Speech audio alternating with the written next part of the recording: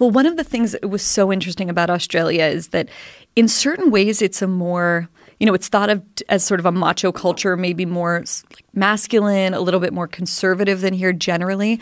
And yet the left has won there on so many of the major issues that we're killing each other over now. They're very good Universal people. health care. Yeah. Mandatory 401k. It's like a $18 minimum wage. Pensions. 4 weeks of vacation a year.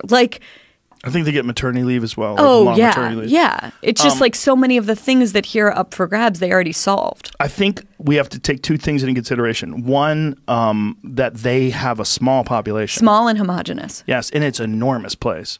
You're dealing with a place as large as the contiguous United States of America, but there's only 20 million people. Oh, I'm aware, because when they were like, it's crowded in that restaurant. And I was like, you mean I don't have to wait for an hour to get in? They had they've never seen a crowd of people. Yeah, they don't know what a real crowd is. And also, I think their culture is less constrained by history because they were essentially prisoners. I mean, it's like several generations removed. Exactly. Yeah, but it's not only that they're not indigenous. No, I mean the non-indigenous population were prisoners. Yes. Well, they were sent there because England didn't want them. And that's literally how the country got founded. Oh, yeah, for stealing a watch. Yeah. They were low-level crimes. Well, then they sent them to the much better place. Oh, yeah. Way better. It's Go amazing. To the Gold Coast, you're like, holy it's shit. Stunning. It just takes forever to get there. If you were in Manchester and it's raining every day, you're like, fuck this place. And you stole a watch and they shipped you off to the Gold Coast. You're like, what? What just happened? This is hilarious. Totally. You can fish out here. It's fucking beautiful.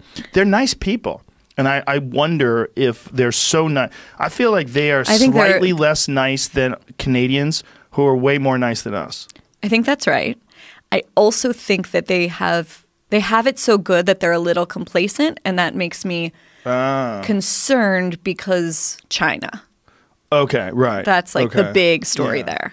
Yes, I see what you're saying. Yeah. Well, that is to be considered, but I think the United States, first of all, we have this momentum of innovation and of ass kicking and getting things done and creating things that's so different than any other part of the world. If we took that shit down a notch, I think we'd be okay. I mean, I think we definitely do have to worry about China, and I've been really trying to closely follow all this Huawei stuff where these executives keep getting arrested, and it's the close relationship between some tech companies and this communist government is very confusing. But some people look at so if you talk to people that are Chinese natives or who have been to China, they almost look at it as a positive. There's less resistance. It's more, even though the censorship is open, it's at least you know what you're dealing with over there, as opposed to the NSA is spying on us, but pretending they're not. Oh, I don't buy it at all. But I've seen some people make that argument. It's horrifying to me. It's weird. It's horrifying. Yeah. So I agree with you. You do have to worry about China, but I think Australia's like, it's fucking Americans take care of it.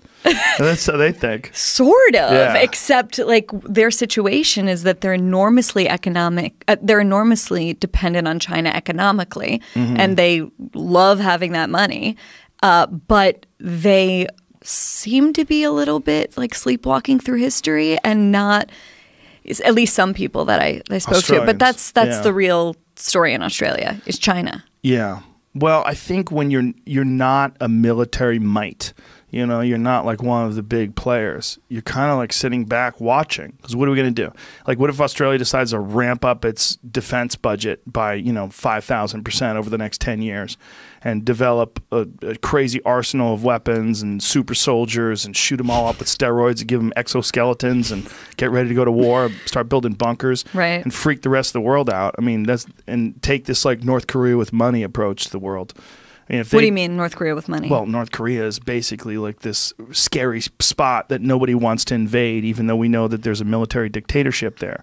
They have because they have nuclear weapons. Yeah, they have nuclear weapons. They have a madman who's in control. They have people that escape with horrific stories. And we have a president who talks about them as if they're sort of a normal country. Yeah. Well, and the weird thing is, he might be able to sit down with them and actually talk to them. His unconventional approach might actually lead to some sort of communication, at least, which is better than nothing, I guess. But if I don't mean like in North Korea, like they take over the country and imprison its people. I mean like they become kind of dangerous and sketchy and small. Like North Korea is not a military power like in terms of like the way the Soviet Union is, where they could take over the world. But they're scary. No, but they're untouchable, and that's scary. Exactly. If Australia became that, then I think we'd have a totally different attitude about Australia. Yeah, no, Australia. Yeah, we don't. Yeah, Australia's just laid back, and they're like, Americans will take care of it, and then we're over here building fucking walls and shooting missiles.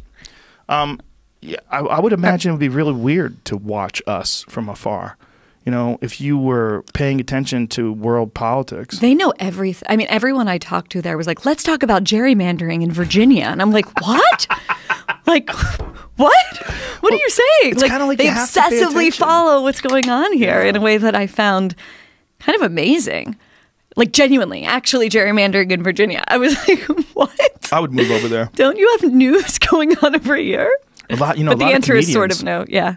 Comedians move over there. They move over there and become huge in Australia.